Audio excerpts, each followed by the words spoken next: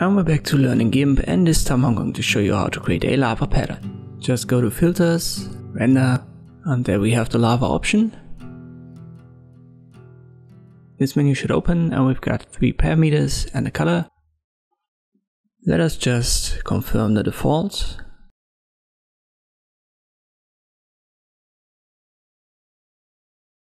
And you should have this pattern as well if you just keep the values.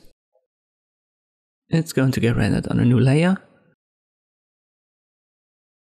Let me re-show it. To see it, it randomizes the pattern. So if you go for example to 1 or 100, it's going to look a little bit different, but the style is kept.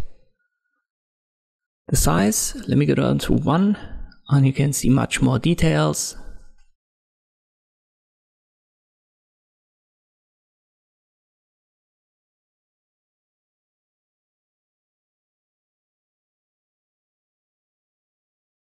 Let me go up to maybe 100 and we'll compare results. You might get an auto select during the process, just press Shift-Ctrl-A to deselect. And here you have these big elements with a high size. Let's talk about roughness. If you go down, the processing time gets reduced. And if you go up, it's going to take a longer time. Let us start with a low roughness here. And it's a little bit smoother here and there with the little details. And if you go up, as I've said, it's going to take a longer time to get processed.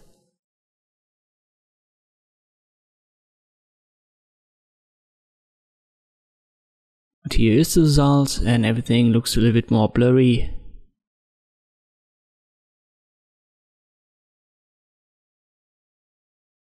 Let us delete it. I'll use the ellipse select tool. And I'll select an area, I will show the lava.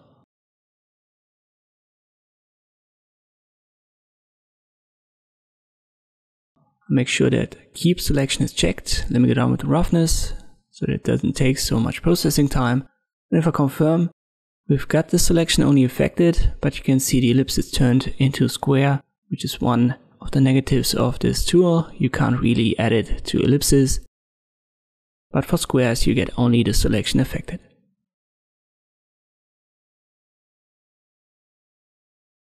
Finally, we can change the color right here. If you click on it, a new menu should pop up and you can select one of your default or one of your saved gradients. Let me pick this one and I confirm.